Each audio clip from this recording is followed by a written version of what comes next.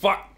Yeah, so about a month ago, Halo did a multiplayer beta that was free to access that I couldn't play.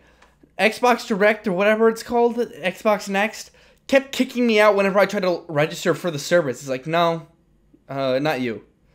So that was great. But I have seen a lot of people play it. It looks fantastic. It really looks like Halo. Like, I really hope they have a SWAT mode, but that's just me. There are better videos on this that I can't do. So, moving on. Oh, one comment real quick. Dr. Disrespect is a dumbass for thinking that Halo needs a battle royale or it's gonna die. Y'all see that PC trailer? So the first one that came out to really talk about is like the PC trailer. And it's just kind of cool. I always like the behind the scenes stuff. So I really like seeing Bungie's Vidocs, especially when it comes to Destiny. Yeah, those are cool. Those are really fun. But like here we gotta see just the troubles and making it both an Xbox and PC exclusive at the exact same time.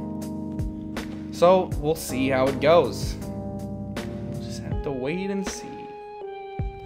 Oh, one thing I do want to mention, aside from like the graphical improvements and all that they're doing, I do really want that the keyboard, mouse, and like pad. I'm an easy consumer, I understand it, but like I want to have it. It's great. It looks so fun. They're exclusives. Give them to me now. Slap Sync 2. So really the meat of this entire video is going to be the campaign trailer. It looks so good. It looks like Halo again. Like, I'm so excited for it because it looks like Halo. We have a new mission, soldier. So in the trailer, we get to see a little bit more of like the whole open world experience that they're promising, which, fuck yes! So I'm finally glad we got to see that because that looks so entertaining. And they're promising it's going to be the biggest Halo experience that we've ever had. In the entire Halo saga is what they call it. So I'm very excited to see how their ambition carries them. And like not only that, but we're going to Zeta Halo, which has some of the best lore in Halo if you've ever seen like a lore video.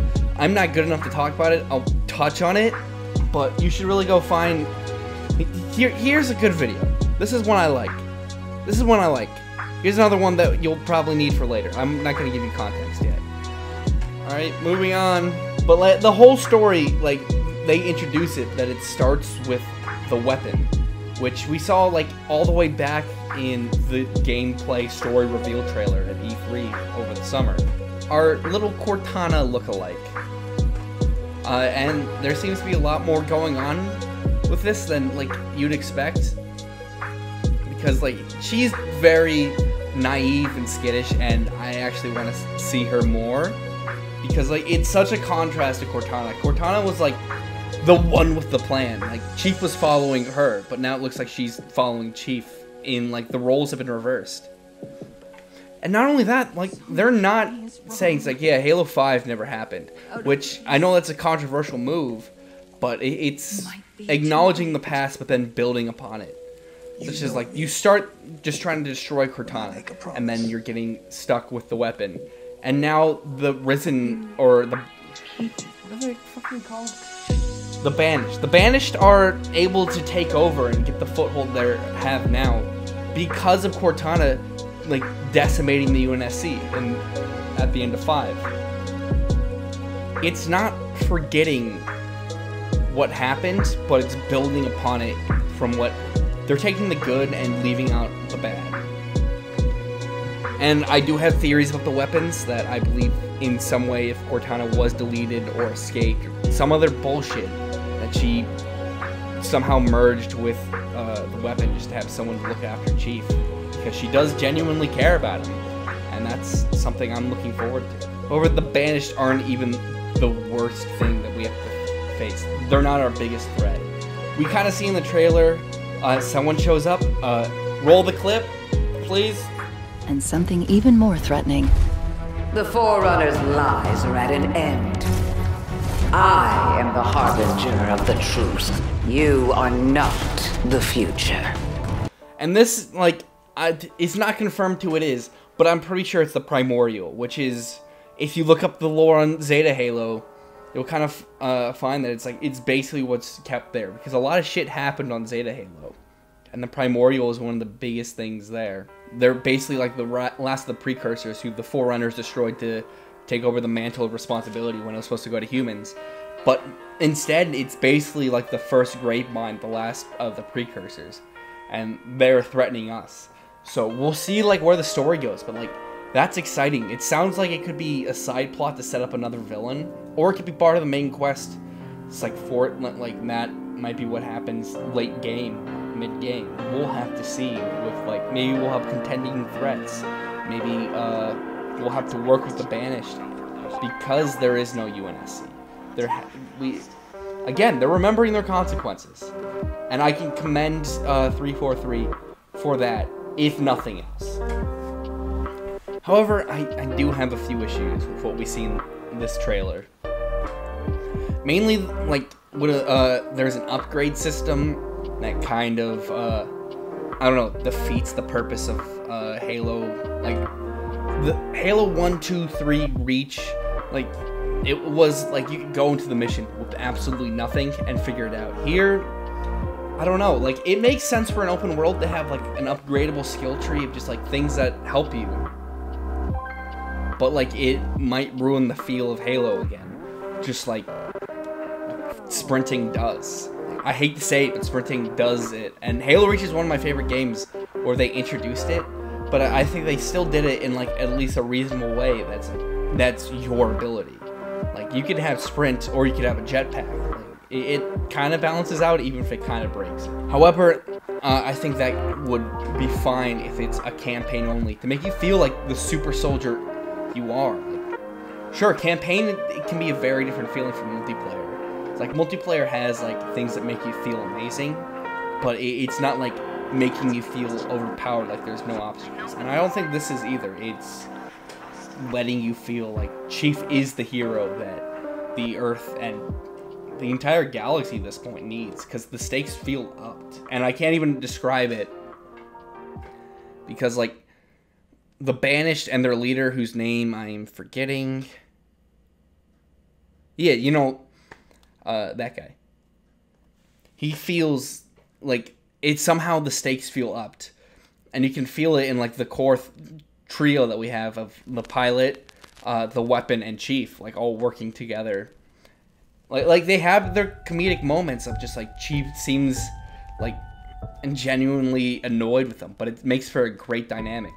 So, and that's definitely a reason why the stakes feel substantially increased from even, like, whatever Cortana was doing in 5, because that was, like, a galactic threat, but it still felt less important than this. And I think that's a major improvement. I could talk about this game for hours. I don't know a lot about the multiplayer, but the campaign seems like it's going to be one of the best stories we've ever gotten in Halo. And I can't wait to see it. Like, the trailer ends with, like, the funny moment of, like, oh, Chief, you seem to be getting shot at a lot. But before that, it had this really great moment of Chief relying on, like, the small team he has of the weapon and our pilot, and just him getting in. While it sounds like Cortana, and it probably is in some way of her, like, I don't think Cortana's gonna be that big in the story. More just like actually what we should have had in 5, where Chief is dealing with the fact that he lost someone so important to him. It's like the grief was never really there for him. It was just like, wait, Cortana's back immediately? Well, fuck me.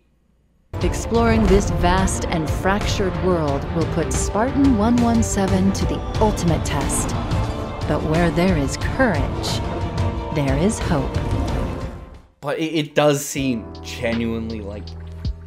But the trailer ends with the quote, where there is courage, there is hope. And that's what the battle on Zeta Halo feels like. It's the battle for hope. Because there was another trailer that from the Banished and their leader that's saying that warriors and heroes wearing armor, their armor can be broken and then hope dies. Hope. It makes you weak.